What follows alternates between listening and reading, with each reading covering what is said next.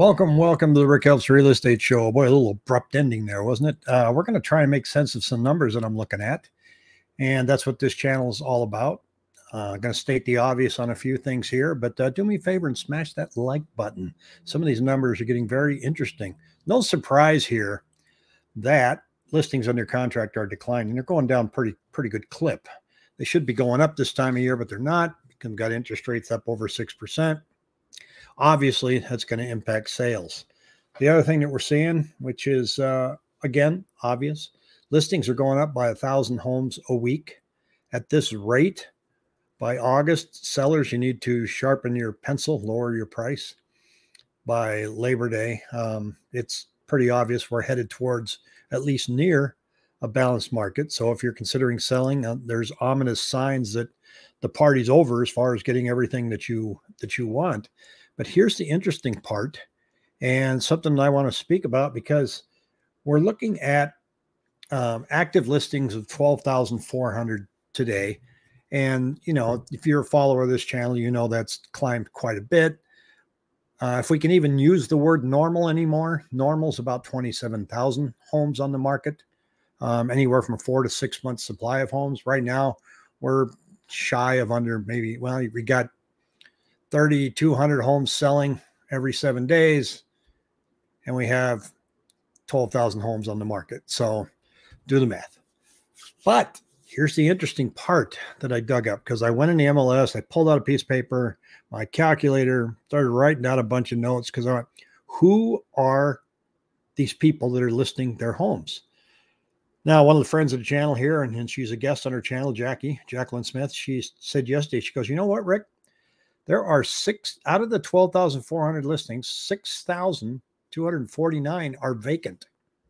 So what? Well, who owns a vacant home? 300 of them are builders, spec homes. They're ready to go, just about ready to go. So they're now starting to put them back on the MLS. Before, these builders were ignoring us like the plague. They didn't feel like they needed to be on the MLS. So they weren't playing. Now they're back, and they're coming back with a vengeance. There's 1,079 are iBuyers, just between two iBuying companies, Open Door and OfferPad. Redfin hardly has any up there anymore, and Zillow is done with their disastrous listing of homes. But they took a lot of those homes and sold them to investors, like 200 at a time. Those are probably going to start showing up here. And 150 of these are investors, at least 150. So when you scroll through it and you see LLCs and you see several of the homes. So between iBuyers, home builders, and investors, half of active inventories right now are vacant homes where people are taking profits. So they're not selling out of fear. They're cashing in. They're taking their profits. It's going to be interesting to watch to see how many of these homes are out there, because they were getting up to about 30% of our market. You know that because you were being outbid by cash investors. They're still out there. They're still out there now trying to buy. I get 5 text messages a week, you know, hey, this is Katie. You got anything for me? They're still out there. It's going to slow down, though. And I'm curious, and I'd like to get somebody from either OfferPad or Open Door on this show. I'm going to see if I can reach out this week, see if any of them are willing to come chit chat, because I'm wondering what's their end game. Because, I mean, obviously they got a lot of hedge fund money, investor money out there that helped them purchase all these homes. Open Door finally started making a profit. So did OfferPad. But, you know, the party looks like it's winding down, right?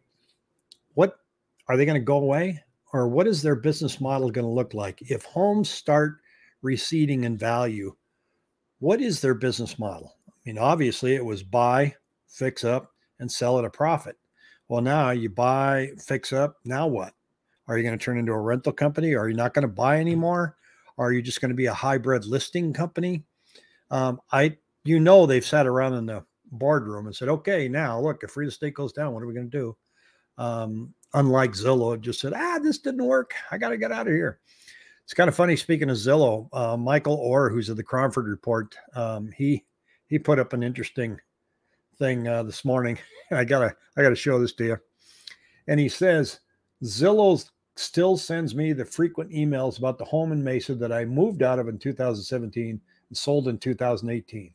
It's changed hands twice since I lived there, but that somehow seems to have escaped their notice, and they think I will be planning to sell it.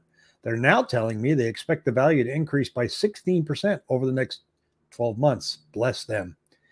If this is the kind of forecast their algorithm produced, it was definitely a wise idea for them to leave the iBuying business. He's kind of poking them with his stick there. You're still telling me to sell my house. I haven't lived there since 2017. And you're telling me it's going to grow by 16% when we've got all this data staring us in the face that's showing us that real estate is starting to slow down. But how big is that investor pool of investors and iBuyers that are trying to take a profit now? And because right now, mom and pop homeowner, 53% of you are sitting out there with a 4% or below mortgage. You're probably not going to be rolling into that number of homes for sale anytime soon. So it's possible, not sure it's going to happen, but it's possible that this escalation of listings we have plateaus. If the investors are done and they've gotten out, they got their profits, the ones that want to keep them as rentals, keep them as rentals, and the rest have taken their profits and left the market. What's the backfill?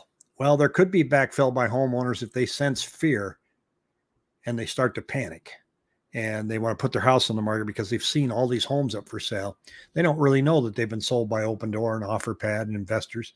So, but the numbers show, and you're going to see the headlines show all these new listings that are out there. And so as I like to look at the new listings, I like to figure out who the heck has them and why they're selling. And I think we figured it out.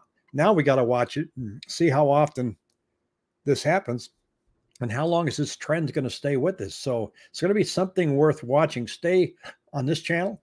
I'll try to keep you up to speed as best I can. Take care.